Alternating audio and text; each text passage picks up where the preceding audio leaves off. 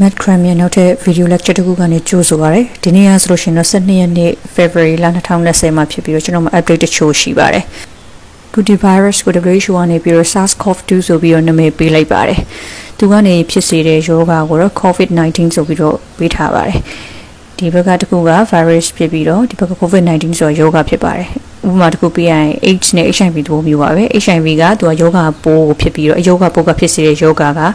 AIDS လို့ခေါ်ပါတယ်။ဟိုဒါကတော့ကျွန်တော်တို့ဒီ Johns Hopkins University ကနေပေးထားတဲ့ data တွေဖြစ်ပါတယ်။12ရက်နေ့ February 2020မှာပါ။ဒီမှာတချို့ case တွေက report မလုပ်ထားမျိုးလည်းဖြစ်နိုင်ပါတယ်။ဒါသူတို့ report လုပ်ထားပြီးတော့တွေ့တဲ့ case တွေပေါ့လေ။တရုတ်ပြည်မှာပေါ့အဓိကအားဖြင့်တော့4000ခွဲတွေ့တယ်အဲ့ထက်မှ1000ကျော်ကတေဆုံးပြီ4800 5000နီးပါးကပြန်ကောင်းပြီ။ဒါကတော့ voltometer မှာတွေ့ရတဲ့ number တွေဖြစ်ပါတယ်။ voltometer မှာဆိုရင်တော့တချို့case အလိုက်နိုင်ငံအလိုက်ကိုအသေးစိတ်ကြည့်လို့ရတာမျိုးရှိပါတယ်ဒီမှာ logarithmic view နဲ့ linear view ကိုကြည့်မယ်ဆိုရင် logarithmic view မှာနည်းနည်းလေးကြာသွားတဲ့အောင်ရှိတယ်ထင်ရတယ် linear မှာတော့တက်နေလို့ပေါ့ဒါတော့တရုတ်ပြည်မှာရှိတဲ့ case ကိုပြထားတာပေါ့လေဆိုတော့ကကျွန်တော်ပြောသလိုပဲ anti report လုပ်ထားတာမျိုးလည်းဖြစ်နိုင်ပါတယ် case တွေကအပြင်မှာတကယ်ရှိနေပေမဲ့ဒီ report လုပ်ထားတာနည်းနေတော့ပေါ့လေအဲ့တော့ကျွန်တော်တို့ cases outside of China တရုတ်ပြည်အပြင်ဘက်က case ကိုကြည့်အောင်အမှဆိုလို့ရှိရင်ဒီတရုတ်ပြည် mainland မပါ mainland တရုတ်ပြည်မပါဘဲနဲ့ကျွန်တော်အပြင်က case ရှိရပါလေအမှတော့သူကဒီ graph ကတောက်လျှောက်တက်နေတာကိုတွေ့ရမယ် linear view မှာဆိုလို့ရှိရင်ဒီဘက် logarithmic view မှာဆိုလို့ရှိရင်ဆုံးနာလို့နည်းနည်းလေးကျသွားတဲ့ပုံစံမျိုးမဟုတ်ဘဲနဲ့တက်နေတာကိုပဲဆက်ပြီးတော့တွေ့ရတယ်ပေါ့လေဒါကျွန်တော်တို့ဒီရက်အလိုက်တရုတ်ကိုတွေ့ရ case ပုံကြည့်မယ်ဆိုရင် February ဒီ10ရက်မှာအမြင့်ဆုံးဖြစ်ရအောင်တွေ့ရနိုင်တယ်ပေါ့နော်ကျွန်တော်ထပ်ပြီးတော့ဒီ virus နဲ့ပတ်သက်ပြီးတော့ကိုယ်ခံအား immunity နဲ့ဒီ virus ခန္ဓာကိုယ်ထဲကိုဘယ်လိုဝင်လဲပေါ့ဘယ်လိုပြန်ခုခံလဲဆိုတော့ပြပြချင်ပါတယ်ဒီမှာကျွန်တော်ပုံလေးဆွဲပြီးတော့တစ်ချက်ရှင်းပြပါနည်းလေးနားလေးအခက်တာမျိုးလေးဖြစ်နိုင်ပါတယ်ဒီမှာဒီအနီရောင်ကျယ်လေးတွေကကျွန်တော်တို့ဒီ virus particles ပေါ့နော် virus ပိုင်းစာလေးတွေပဲထားလိုက်ပါတော့ဒီကောင်တွေကကျွန်တော်တို့ရဲ့ခန္ဓာကိုယ်ပြင်ပမှာရှိတယ်အဲ့တော့ဒီနံရံရဲ့ဒီဘက်အချမ်းကကျွန်တော်လေးပြွန်လေးချောင်းသက်ရှင်လမ်းကြောင်းပိုင်းဆိုင်ရာဖြစ်တယ်လို့ကျွန်တော်တို့ဒီ GI tract ဒီအဆိုင်နဲ့ဥလမ်းကြောင်းဆိုင်ရာလည်းဖြစ်နိုင်တယ်အဲ့ကနေဒီ virus ကအထဲကိုကြော်ပြီးတော့ဝင်လာတယ်ဝင်လာပြီးလို့ရှိရင်အထဲမှာရှိတဲ့ cells ထဲကိုသူကဝင်ပြီးတော့ infect လုပ်မယ်ပေါ့လေနော်ဒုက္ခပေးမယ်အဲ့ဒီမှာဆို virus က cell ထဲကိုရောက်သွားပြီရောက်သွားပြီဆိုရင်သူကထပ်ပြီးတော့ပွားမယ်ပွားပြီးလို့ရှိရင်သူကဒီ cells ရဲ့ထိပ်ထဲမှာသူဖြစ်တယ်ဆိုရယ်သူ့ရဲ့ antigen လို့ခေါ်တဲ့ဒီအပိုင်းစာလေးပေါ့နော်ဒီ virus ရဲ့အပိုင်းစာလေးကိုသူကဒီ present လုပ်တယ်ဆိုတာဖော်ပြလိုက်တယ်ဖော်ပြလိုက်ပြီးဆိုလို့ရှိရင်ဘာဆက်ဖြစ်မလဲဆိုတော့ဒီဘက်နောက်တစ်ဖက်ချမ်းမှာကသူကဒီသွေးရှိတယ်ပေါ့လေနော်သွေးထဲမှာတော့ blood cells သွေးနဲ့ပတ်သက်တဲ့ cells ရှိမယ်အဲ့ဒီမှာ cell မျိုးစုံရှိပေါ့မျိုးစားအဲ့ဒီမှာတစ်မျိုး antigen presenting cell ခေါ်တဲ့ဒီအတိုကောက် APC ပေါ့ရှိတယ်အဲ့ဒီမှာသူကဒီလိုမျိုးဆိုတော့က virus ဟို infect လုပ်ခံထားရတဲ့ဒီခန္ဓာကိုယ် cell ရောက်ပြီဆိုရင်ဒီ APC ကအထဲကနေအပြင်ကနေ sorry အထဲကိုဝင်သွားတယ်ဝင်သွားပြီဆိုလို့ရှိရင် antigen presenting cells ကဆိုတော့ကဒီ virus ရဲ့အပိုင်းအစလေးတွေပေါ်နေတဲ့ဒီခန္ဓာကိုယ်တွင်းက cells ကိုတွားပြီးတော့အုပ်ပြီးတော့စားပလိုက်တယ်ပေါ့နော်အဲ့ဒီမှာဆိုတော့ကဒီ antigen presenting cell ABC ဆွဲ cells ကရဲ့အထဲထဲမှာဆိုတော့ virus ဝင်ထားခံရတဲ့ cell လေးရောက်နေပြီအပြင်မှာသူ့ရဲ့ဒီ antigen လေးတွေရှိရပေါ့လေနော်ဒီ virus အပိုင်းအစလေးအဲ့တော့ဒီမှာ antigen presenting cell ဘာလို့လဲဆိုတာအရေးကြီးပါတယ်သူကသူ့နာမည်တိုင်းပဲဒီ virus ကောင်ရဲ့ particles antigen ကိုသူကသူ့ရဲ့နေရာပေါ်မှာပြတယ်အမှဒီမှာရေးထားတာက antigen ဆိုတာဘာလဲဆိုတော့ကျွန်တော်ခန္ဓာကိုယ်ဒဲကမဟုတ်ဘဲနဲ့အပြင်က foreign အရာဝတ္ထုတစ်ခုကိုမဟုတ်လို့ရှိရင်လည်းခန္ဓာကိုယ်အစိတ်တောက်ဖြစ်စေတဲ့အရာတစ်ခုပေါ့သူကဝင်လာပြီဆိုလို့ရှိရင်ကျွန်တော်တို့ခန္ဓာကိုယ်ကကိုယ်ကအောင်တွားပြီးတော့လှုံ့ဆော်တယ်ပေါ့နော်အဲ့ကိစ္စရန်အောင်ရေးကြည့်ပါတယ်ဘာဖြစ်လို့လဲဆိုတော့သူက TH1 response ရှင်းပြောရရင် type 1 response ကိုသူကလှုံ့ဆော်တယ်ဒီ CD4 positive cells တွေမှာပေါ့လေနော်သူတို့ T helper cell လို့လည်းခေါ်တယ်သူတို့တွေကကျွန်တော်တို့ရဲ့ cellular mediated immunity ဆိုတဲ့ဒီကိုယ်ခံစနစ်တစ်ခုမှာအရင်ရေးပါတယ်သူကအဲ့ချိန်မှာ CD4 positive TH1 cell ကိုလှည့်ပြီးတော့ပေါင်းလိုက်တယ်အဲ့ကနေပြီးတော့ဘာထုတ်လဲဆိုတော့ chemical တစ်မျိုး interleukin 12 ကိုထုတ်တယ်ဒီ antigen presenting cell နဲ့ပြီးရင်စောနာကပြောတဲ့ CD4 positive cell ကိုတွားပြီးတော့လှုံ့ဆော်တယ်အဲ့တော့ဘာလုပ်မလဲဆိုတော့စောနာကဒီဘက်ကဘယ်ဘက်ကရှိရဲ့ virus particles ဝင်နေတဲ့ကောင်တဲ့တူတွေဟာအားလုံးကိုတိုက်ခိုက်ဖို့ ready ဖြစ်အောင်လုပ်ပေးရပေါ့နော်နောက်တစ်ခုကဒီ TH1 CD4 positive cell ကနောက်ဘာလုပ်သေးလဲဆိုရင်သူကCD8 cell နောက်ထပ် T cell တစ်မျိုးကိုထပ်ပြီးတော့လုံဆော်တယ်သူတို့ killer cell လို့ခေါ်တယ် killer cell ဆိုတဲ့အတိုင်းနောက်ထပ်အပြင်အကောင်တွေဝင်လာပြီဆိုရင်တတ်မယ်ပေါ့လေနော်အဲ့တော့သူဘာလုပ်မလဲဆိုတော့ဆောင်းက virus particle ပါနေတဲ့ဒီ cell ပုံစံမျိုးတွေကိုသူကရှာပြီးတော့တတ်မယ်ပြီးတော့ဒီ CD8 cells တွေပေါ်မှာသူက protein တစ်မျိုးရှိတယ်အဲ့ protein တစ်မျိုးကဒီဆောင်းက virus ပိုးဝင်နေတဲ့ cells တွေပေါ့နော်အဲ့ကောင်ကိုသိရှိနိုင်ပြီးတော့တွားပြီးတော့ဟို docking လုပ်တယ်ဆိုတော့ပေါင်းပြီးတော့သူကဒီ တိုက်ခိုက်ဖို့တကူပြင်ဆင်ရင်ပေါ့လေနော်နောက်ဒီ TH1 helper cell ရဲ့နောက်အလုံးနောက်တစ်မျိုးကကြတော့သူကဒီသွေးထဲမှာရှိတဲ့ဒီ B cells ပေါ့လေနော်သူကိုကန်အားတွေကဒီ cell တစ်မျိုးပဲအိတ်ကောင်သွားပြီးတော့လှုံ့ဆော်တယ်ဒီ B cells ကနေသူက antibodies လို့ခေါ်တဲ့ကောင်တွေထုတ်တယ်အဲ antibodies ရဲ့စောနာကဒီ virus ရဲ့ antigen ကိုသွားပေါင်းပြီးတော့သူတို့က neutralize လုပ်ပြီးတော့ဖျက်ဆီးပစ်တယ်ပေါ့ဒီခုဖြစ်ပေါ်နေတဲ့ကိစ္စရပ်တွေအားလုံးကို immunity ဘာမှလို့ပြောရရင်ကိုကန်အားလို့ခေါ်ပါတယ်ဒါကိုကျွန်တော်ထပ်ရှင်းအောင်ပြောရမယ်ဆိုလို့ရှိရင်ဒီဖြစ်ရပ်တွေကခမည်းခန္ဓာကိုယ်ရဲ့ virus တစ်ကောင်ဝင်လာပြီဆိုလို့ရှိရင်ဖြစ်တဲ့ဖြစ်စဉ်တွေပါပဲဒီဟာပဲခမည်းဆေးရုံတက်ရမလားအကယ်ဆေးရုံရောက်ပြီဆိုလို့ရှိရင် ICU အထူးကျမကုသဆောင်နဲ့ဝင်ရမလားဆိုတော့တော့ဆုံးဖြတ်ပေးတာပါတကယ်လို့ဒီ reaction ကမှန်မှန်ကန်ကန်ကောင်းကောင်းမွန်မွန်ဖြစ်ပေါ်လာဘူးဆိုလို့ရှိရင်ဒီ immunity ကသူက virus ကိုကောင်းကောင်း control မလုပ်နိုင်ဘူးဆိုလို့ရှိရင်ဒီ virus ပေါ်တစ်ကိုယ်လုံးကိုပြတ်မှာဖြစ်ပါတယ်အဲ့တော့သူကပိုးများများဝင်လေ immunity ကိုများများလုံစော်လေအဲ့ immunity ကတစ်ဆင့်ဆိုတော့ inflammation လို့ခေါ်တဲ့ရောင်ရမ်းမှုကိုပို့ပြီးတော့များများဖြစ်စေလေ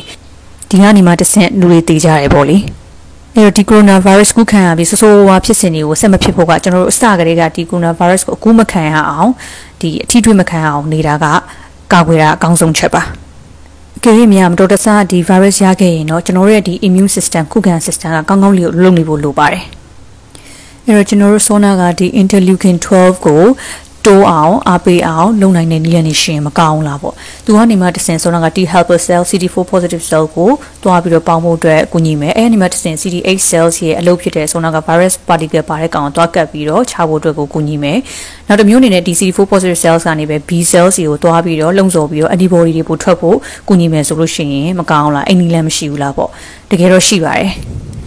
အဲ့ဒီအရာကပထမဆုံးချက်အနေနဲ့ပြောရရင်စေးမဟုတ်ပါဘူးနောက်တော့ तू ကလုံးဝ free ပါပတ်စံမှာကုန်စရာအကြောင်းလည်းမရှိပါဘူးနောက်တစ်ခုကခင်ဗျားဘယ်နေရာရောက်နေနေအဲ့ကိစ္စကိုလုပ်လို့ရပါတယ်အဲ့တော့ခင်ဗျားကတော့ပြောရမယ်ငါ့ကိုလာဆွမနေပြောမှပြင်ပြောပေါ့အခုကျွန်တော်ပြောချင်တာကဒီကောင်ကဒီ coronavirus infection ကြောင်းမှလည်းမဟုတ်ဘူးတခြား viral infection တွေဝင်ပြီဆိုလို့ရှိရင် तू ကအကျိုးရှိပါတယ်အဲ့တော့ဘာလဲဆိုတာကိုပြောအောင်လေနော်အဖြေကတော့ sleep အိပ်စက်အနားယူခြင်းပါဟုတ်ပါတယ်နားချမမပါဘူးအိပ်စက်အနားယူခြင်းမှာအိပ်စက်အနားယူခြင်းက interleukin 12ကိုမို့ပြီးတော့လှုံ့ဆော်ပေးပြီးတော့ဒီ TH1 helper cell နဲ့ဆောနာက antigen presenting cell ပေါင်းတာကိုပိုကောင်းအောင်လို့သူက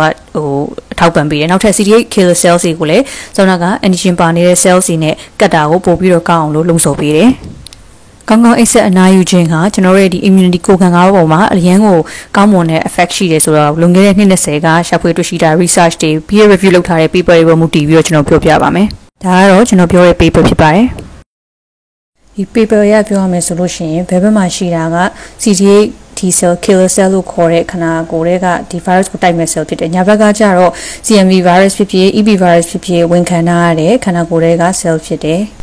်သူတို့ပြောတာဒီ T cell ပေါ်မှာဒီ protein ဆိုတဲ့ receptor ရှိရဲ့အဲ့ receptor ကို isoproterenol ဒါမှမဟုတ် epinephrine မဟုတ်လို့ရှိရင် non epinephrine ဆိုတဲ့ခန္ဓာကိုယ်ထဲမှာရှိတဲ့ hormone ၃မျိုးကနေပြီးတော့လာပြီးလှုံ့ဆော်နိုင်တယ်ပေါ့လေအဲ့ hormone ၃မျိုးကဘယ်အချိန်မှာထွက်တာလဲဆိုကျွန်တော်နိုးနေတဲ့အချိန်အဲ့ G protein receptor ကိုဒီ hormone ၃မျိုးကနေလာပြီးတော့လှုံ့ဆော်ရဲဆိုလို့ရှိရင် तू ကဘာလုပ်လဲဆိုတော့အထဲမှာရှိတဲ့ဒီ beta 2 integrin protein ကိုတွားပြီးတော့ပိတ်တယ်အဲ့ဒီ beta 2 integrin protein ရဲ့အလုပ်ကကြတော့ဆောနာကဒီ virus ကိုကူးခံရတဲ့ cell အဲ့ cell ကိုဆောနာကတတ်မဲ့ killer cell နဲ့ပေါင်းတာကိုလုပ်ပေးရအဲ့တော့ဆိုတော့ G protein receptor ကနေတွားပြီး beta 2 integrin ပိတ်လိုက်ပြီဆိုတော့အဲ့ cell နဲ့ကမကတ်နိုင်တော့အဲ့ကြလို့ရှိရင်လည်းဒီဘက်က killer cell ကမတတ်နိုင်တော့ဆိုတဲ့သဘောပေါ့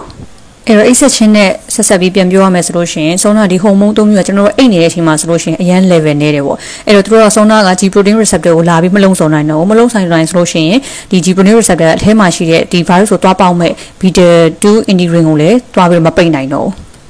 အဲ့တော့ H section အပြင်ဒီ beta 2 integrin ကအပိတ်မခံရဘူးဆိုလို့ရှိရင်ဒီဘက်ကတတ်မဲ့ T cell နဲ့ဒီဘက်ကပိုးဝင်နေတဲ့ cell နှစ်ခုကကောင်းကောင်းပေါင်းနိုင်ပြီးတော့ဒီ cell ကသူ့လို့ဖြစ်တဲ့ virus ကိုတတ်တာကိုကောင်းကောင်းလှုပ်ဆောင်နိုင်တယ်အဲ့တော့ကျွန်တော်တို့ American နိုင်ငံမှာလူကြီးတယောက်ကတနေ့ကိုအနည်းဆုံးဘယ်နှနာရီအိတ်တင်လဲဆိုတဲ့အချက်ကိုခင်ဗျားတို့သိလားပေါ့ဒါကို CDC website မှာတော့ကြည့်လို့ရပါတယ်လူတယောက်ကအနည်းဆုံး9နာရီနဲ့9နာရီကြာကိုတညအောင်အိတ်ဖို့လိုတယ်အဲ့တော့တကယ်အဲ့လောက်အိတ်နေလူဘယ်နှယောက်ရှိလဲဘယ်နှရာခိုင်နှုန်းရှိလဲဆိုတာသိလားတကယ်က60ရာခိုင်နှုန်းပဲရှိတယ်အဲ့တော့ကျွန်တော်တို့က30ရာခိုင်နှုန်းနဲ့40ရာခိုင်နှုန်းက9နာရီထက်ကိုနည်းပြီးတော့တညမှာအိတ်နေတယ်ဆိုတာပေါ့အဲ့တော့ဒီလူတွေကသူတို့ကအေးမဝါလို့ရလာမဲ့ side effect တွေကိုခံရနိုင်ခြေအများဆုံးအုပ်စုထဲမှာပါတယ်ဒါလက်ရှိကျွန်တော်တို့ American နိုင်ငံမှာလက်ရှိလုပ်နေတဲ့ကျန်းမာရေးဝန်ထမ်းတွေဖြစ်နေတဲ့အခြေအနေပါပဲခုရှေ့တန်းမှာ ဒီ virus နဲ့တပန်းလုံးနေတဲ့ဆရာဝန်တွေသူနာပြုတွေ respiratory therapist တွေသူတို့တွေကလည်းဒီအုပ်စုထဲမှာပါပါတယ်ခုတရုတ်နိုင်ငံရှေ့ထဲမှာလုံးနေတဲ့ဆရာဝန်တွေဆရာမတွေအကြောင်းစဉ်းစားလိုက်ပေါ့ဒါတွေကဒီလိုအေးမွားတာကသူတို့ရဲ့ immune system ကိုယ်ခံအောင်တော်တော်လေးထိခိုက်စေနိုင်ပါတယ်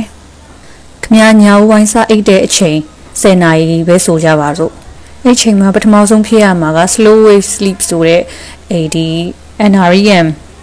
အိတ်တဲ့အမျိုးအစားကအရင်ဆုံးဖြစ်ရမှာပေါ့လေညနဲ့လာလေနောက်ပိုင်းမှာ REM ဆိုတဲ့ stage ကရောက်လာလိမ့်မယ်အဲ့တော့ဒီ slow wave sleep မှာဆိုလို့ရှိရင်ဒီအဆင့်မှာ growth hormone ပေါ့နော်ခန္ဓာကိုယ်ကြီးထွားစေတဲ့ hormone တွေအများကြီးထွက်တယ်အဲ့ကောင်က immunity ကိုဒီကိုယ်ခံအားကိုအထောက်ပံ့ပေးတယ်ဟောမှာကျွန်တော်ပေးထားတဲ့ link တွေက paper ကိုဖတ်ကြည့်မယ်ဆိုလို့ရှိရင်သူ interleukin 12ကိုလုံဆော်ပေးတယ် interleukin 12ကစောနာကပြောထားတဲ့ဟာကိုပြန် recall လုပ်အောင် antigen presenting cell ကိုဒီ CD4 T helper cell ကိုတွားပြီးလုံဆော်ဖို့အတွက်ထပ်ပြီးတော့အားပေးတယ်။ကစောနာကကျွန်တော်ပြောတဲ့ slow wave sleep ရဲ့လှုပ်ဆောင်ချက်ပေါ့လေ။အဲ့ဒါဘယ်ချိန်မှာဖြစ်ပေါ်လဲဆိုလို့ရှိရင်ည10နာရီနဲ့မနက်1နာရီကြားထဲမှာဒီ slow wave sleep ဆိုတဲ့အဆင့်ကဖြစ်ပေါ်တယ်။ပြီးတော့ဒီအဆင့်ကကျွန်တော်တို့အိယာဝင်နောက်ကျတဲ့အချိန်မှာဆိုလို့ရှိရင်ဆုံးရှုံးရတဲ့အစိပ်ပိုင်းပဲ။အဲ့ကနေ growth hormone လို့ဆိုတဲ့ကြီးထွားစေတဲ့ hormone တွေကိုထုတ်တာနေစေတယ်။သူကတစ်ဆင့်ကိုယ်ခံအားကိုသူကနည်းနည်းရင်းရိုင်စေတယ်။လွန်ခဲ့တဲ့နှစ်တွေကစပြီးဒီကောင်းကောင်းအိပ်စက်အနားယူခြင်းနဲ့ပတ်သက်ပြီးလူတွေဘာတွေဖြစ်ကုန်လဲဆိုတော့ကျွန်တော်တစ်ချက်ပြောပြခြင်းနဲ့အရင်တုန်းကလူများစုကသူတို့ကည9နာရီ10နာရီလိုက်ဆိုစပြီးတော့အိပ်ပြီးမနေ့ကျလို့ရှိရင်9နာရီ6နာရီလိုက်ဆိုထားပြီးပေါ့ဂျားထဲမှာနိုးရဲဆိုလဲညတကောင်လောက်မှခဏလောက်နိုးပြီးလို့ရှိရင်ပြန်အိပ်တယ်လို့ပုံစံမျိုးဒီဂျားရဲ့အချိန်ကကျွန်တော်တို့အိမ်တော်ပုံမှန်ရရှိတဲ့အိတ်ချိန်ပေါ့လေအဲဆိုဘယ်နှစ်နာရီလောက်ရှိမလဲအချက်ကြည့်တာပေါ့ည9နာရီကနေမနေ့9နာရီဆိုလို့ရှိရင်10နာရီပေါ့စိတ်နာရက်နေ6နာရီဆိုလို့ရှိရင်10နာရီပေါ့ CDC နဲ့တခြား research အများကြီးကဒီဟာကိုပြောပြတယ်။အဲ့နောက်ပိုင်းကဘာကြီးတိုးတက်လာတဲ့အများလူတွေကလည်းနေရာတိုင်းမှာအရန်ကိုမျိုးဆန်လာတယ်။ဥပမာမျိုးစုံမှာမျိုးပြင်မှာနေတဲ့လူဆိုလို့ရှိရင်သူကမျိုးတွေကအလုပ်ကိုသွားဖို့အတွက်ကားချက်မအောင်ကြောက်လို့ဖြစ်ဖြစ်ဒီထက်ပိုပြီးတော့စောစောထားရင်လည်းထားမယ်။ညဘက်အိယာဝင်တဲ့အချိန်မှာဆိုရင်လည်းကျွန်တော်ဒီလက်စင်မီးရနေလို့ဖြစ်ဖြစ် iPhone, iPad, smartphone တွေဒီကြောင်ပဲဖြစ်ဖြစ် internet ကြောင်ပဲဖြစ်ဖြစ်လူတွေရဲ့အိယာဝင်နောက်ကျလာကြတယ်။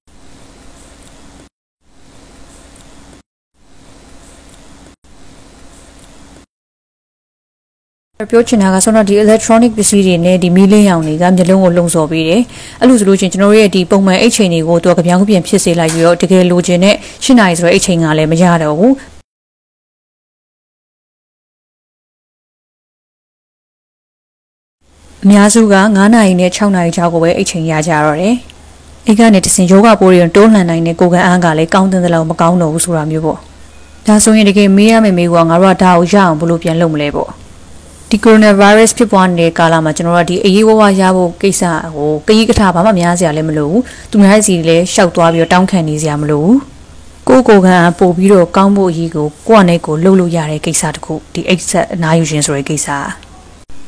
ဒီစာမှာသူပြောထားတာကသူရဲ့အရှိဗီဒီယိုထဲမှာလို့ပဲဒီ research တွေအရ exit ချင်းကကိုယ်ခံအားကိုတက်စေတယ်ဆိုတာကိုကျွန်တော်ယုံကြည်တယ်အဲဒါကြောင့်ဒီ coronavirus infection တွေဖြစ်နေတဲ့ကာလမှာဒီလိုကောင်းကောင်း exit အနားယူခြင်းဖြင့် immune တက်တယ်ဆိုလို့ရှိရင် coronavirus ရဲ့ဆက်ပြီးတော့ဆိုးဝါးတယ်ပေါ့နော်ဒီခန္ဓာကိုယ်ဖြစ်စေတဲ့ဒဏ်ကိုကျွန်တော်တို့နည်းနည်းပိုခံနိုင်မလားပေါ့ဒါပေမဲ့နောက်ထပ် research တွေအများကြီးမလုပ်ပြီးသေးခင်အထိနောက်ထပ်တခြားခိုင်မာတဲ့အထောက်အထားတွေမရခင်အထိတော့တစ်ချက်ချကြီးလုံးဝဟိုယူဆလို့တော့မရဘူးအမှကျွန်တော်နားလေတာကသူပြောချင်တာကဒီအရှိမလောက်ထားတဲ့ research တွေတခြားယောဂပိုးတွေနဲ့ပတ်သက်ပြီးတော့သူကလှုပ်ထားတာပေါ့လေအိတ်ချင်းက immunity ကိုတက်စေရပေါ့ဒါပေမဲ့ဒီ novel coronavirus အတွက်သူတို့ research တွေဒီအိတ်ဆက်ချင်းနဲ့ပတ်သက်ပြီးတော့အသစ်တွေထပ်မထွက်လာသေးဘူးအဲဒါကြောင့်မို့လို့ဟိုယူဆနိုင်တာကတော့အိတ်ဆက်ချင်းဖြင့်ကိုယ်ခံအားကိုမြင့်တင်လို့ရတယ်ဆိုတဲ့ကိစ္စကိုတော့သူကအလေးထားပြီးပြောထားတာပ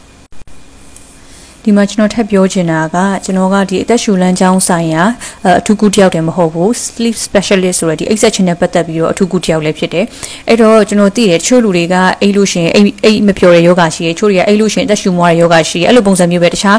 အခြေအနေတို့တွေမှာရှိနိုင်တယ်ဒါတွေကတူးစီကိုလိုက်ပြီးတော့ကွဲပြားသွားမှာဖြစ်ပေမဲ့ကျွန်တော်တယောက်စီတိုင်းကလုံနိုင်တဲ့အခြေခံအချက်ဆိုတာတော့မှန်ပါတယ်အဲ့တော့ကျွန်တော်ရဲ့နောက် video update တွေမှာဒီ coronavirus နဲ့ပတ်သက်ပြီးတော့ထပ်ပြီးပြောသွားပါမယ်အခုတို့က SARS-CoV-2 ဆိုလို့ရှိရင်လည်း SARS-CoV-2 ပေါ့လေနော်အဲ့ဒီ update တွေမှာကျွန်တော်တို့တူးချင်းစီနဲ့ဘယ်လိုမျိုးကိုယ်ခံအားကိုကိုတက်နိုင်တဲ့နီလန်းကနေမြင့်လို့ရမလဲနောက်တစ်ခုကနောက်ထပ်လာနိုင်တဲ့အရာတွေကျွန်တော်တို့ဘယ်လိုကြိုတင်ပြင်ဆင်ပြီးတော့ကာကွယ်ထားလို့ရမလဲဆိုတာကိုပြောတော့မှာဖြစ်ပါတယ်ကျေးဇူးတင်ပါတယ်